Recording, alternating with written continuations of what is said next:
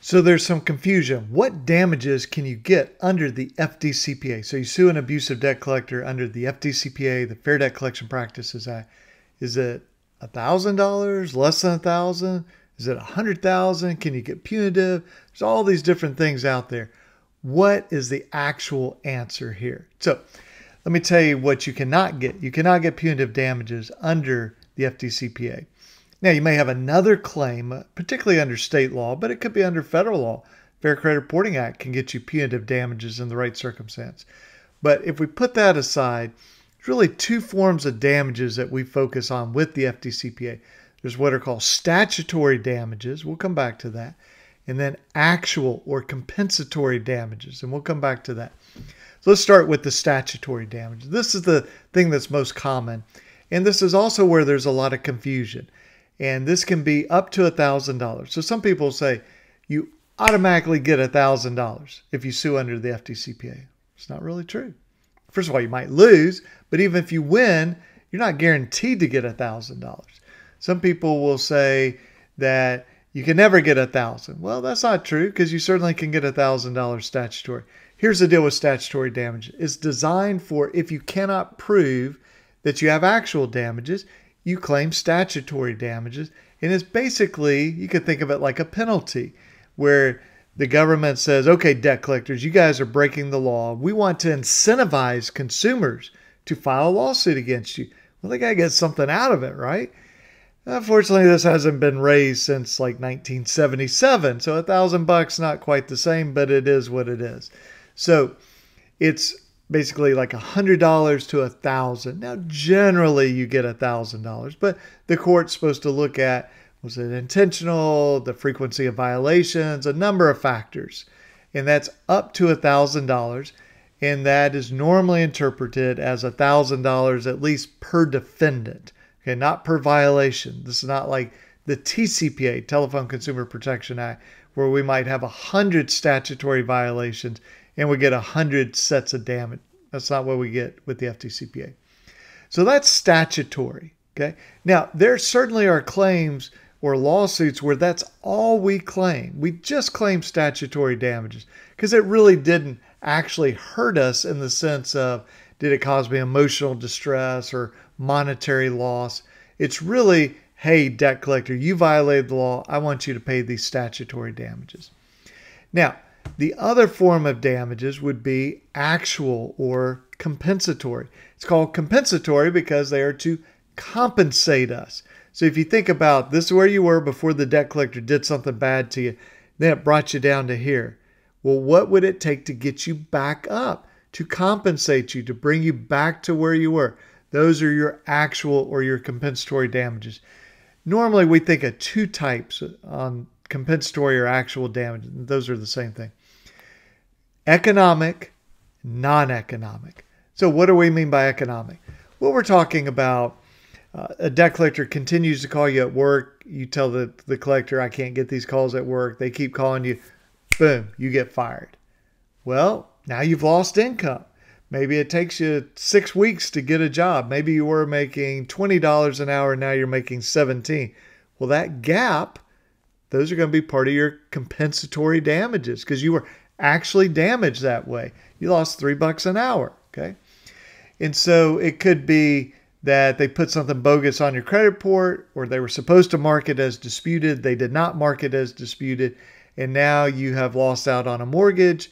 And by the time you get everything fixed and you get the mortgage, instead of it being at 5%, it's now at 6.75%. Well, that gap, okay, that's what we're looking at to figure out the actual damages. Now, it can get, I won't say complicated. We just have to think it through. If we're saying, hey, this added, an extra $200 a month to my mortgage. Well, over 30 years, what would that be? $2,400 a month, 30 years, 60, whatever that is, $72,000. I don't know, whatever the math is.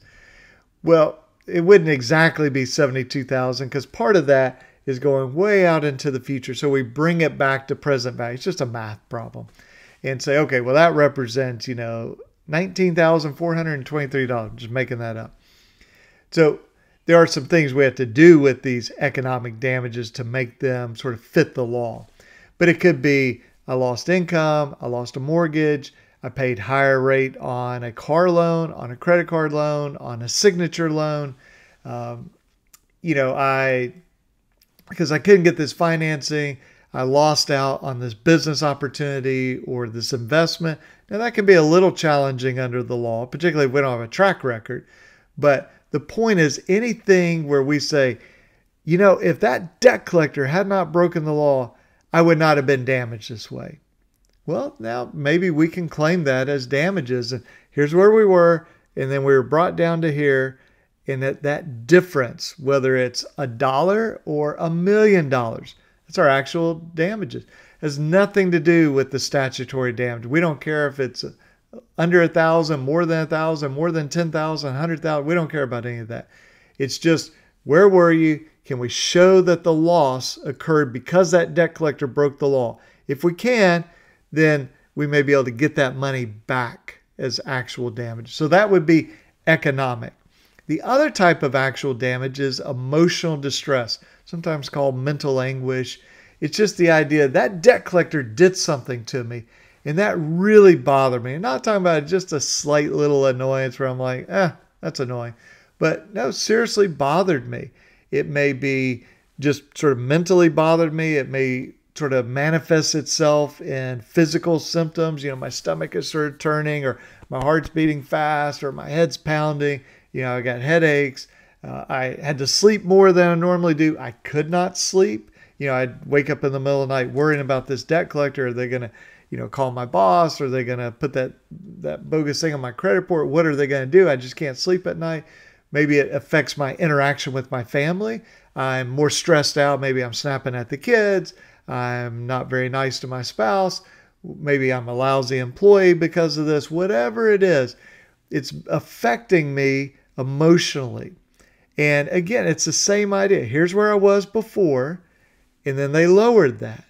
Well, they owe me for that gap. Not as easy to figure out as, okay, I lost my job, got one the next day, but I'm making $3 less an hour. I work 40 hours a week. It's $120 a week, figure out taxes and all that sort of stuff.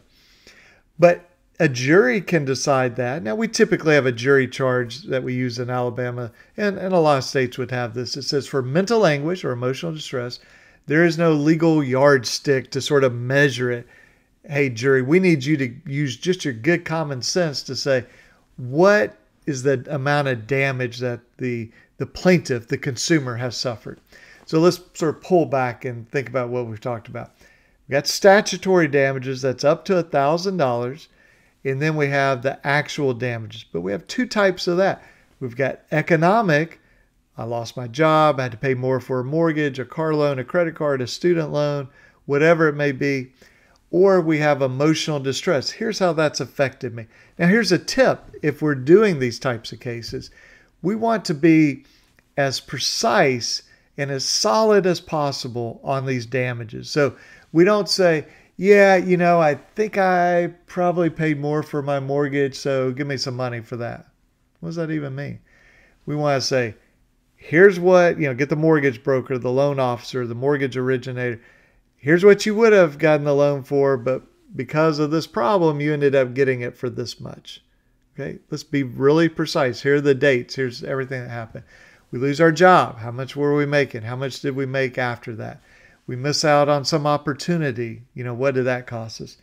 But same thing for the emotional distress. Here's what we don't want to do. We don't want to testify. When that collector called my ex-mother-in-law and then she let me know that they had told her, what a jerk I was not paying my bills. Yeah, it bothered me. Like, what does that mean? I don't know what that means. We have to be specific. When my ex-mother-in-law called me, my heart was just pounding. It was during a game that I love watching, and I couldn't focus on the game. I was so embarrassed by this. I just felt my stomach churning, and like for 20 minutes, I was just like pacing the house, like whatever the details are. If we can get other people to corroborate this, to say, yeah, I noticed that, John or Susie or Bill or Cindy or whoever, they were really stressed at work the next day or at the Little League game. They just didn't seem themselves. I was like, what's wrong with you? They said, oh, I'm dealing with some crazy person calling me, or somebody just trashed my credit report, totally bogus. And so those people can be absolute gold for you in terms of proving that this really did bother you, that this really was upsetting. Now, you have to know the laws of your state, of your circuit. Circuit is the federal circuit. So I'm in the 11th circuit, which is Alabama, Georgia, Florida. The 5th circuit would be like Mississippi, Louisiana, Texas, I don't know, maybe Arkansas, I'm not sure. But you have to know your law. You have to know what your judges say about emotional distress and mental anguish. But typically, the more proof you can provide, the more corroboration, where somebody says, yeah, I observed this, and can be specific about it, that helps the judge and helps the jurors to know, yeah, this is real. This really happened. And, I can see that bothering you. But when we're just sort of vague and ambiguous, what does that mean? So here's a sort of a crazy example I use with clients sometimes. I say, imagine that you ran into me in the street and you say, hey, John, how's it going? And I say, oh, it's just been terrible, just awful. And then my question to them is, do you really know what I mean by that? I'm not saying, would you be nice? Would you act sympathetic? But do you really know when I say, oh, it's just terrible, it's awful? You don't know. Maybe what I mean is this is sort of a silly example I always use. Every year for 5 weeks, we go to the French Riviera. But because times are hard, we only went for 4 weeks. It's just so tough and awful. I need all the sympathy in the world. You go, well, no, you don't deserve any sympathy. Let's flip it around. What if you say, well, what's happening? And I go, well, tree fell in my house. And so, rain's pouring in. I'm dealing with that. Get the phone call from the doctor. He says, the test came back negative. There's no hope. My wife leaves me. My dog packs up her little bag. She leaves me. I go out to the car. All 4 tires are flat. Another tree falls on my house. You see what I'm saying? Then you go, oh my goodness, it is terrible. But when we just use sort of vague terms, we don't know. So here's a way to illustrate this that has been helpful for a lot of people. Think of when you say things are tough, or I was, just unduly stressed, or I was angry about this. That's like a tabletop, okay? Well, with no legs under it, if you push on it or actually don't do anything, it just falls. But if we start putting some legs under it, now it becomes more solid. Well, what are the legs? Those are the specific incidents, specific occurrences where we say, it was so upsetting that I was supposed to go to dinner with a friend of mine. And I had to call and cancel, just say, man, I can't even go to dinner with you. This is just terrible what's happened. Now, I didn't tell him what it was, but I canceled that dinner. Well, now that's a leg under that table. So we start to push on that table. If we only got one leg, not so stable. But we start putting, 2 legs, 3 legs, 4 legs, 5 legs, 10 legs under there. Now you put all your weight on that table. It's not going to budge.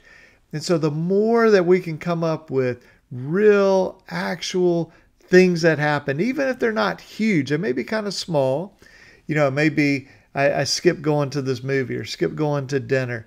Well, maybe in the grand scheme of things, that's not a huge deal, but those start to become the table legs that really make it clear, hey, I've been damaged by this abusive debt collector. So hope this is helpful to you, and I will see you guys in the next video. Have a good one. Bye-bye.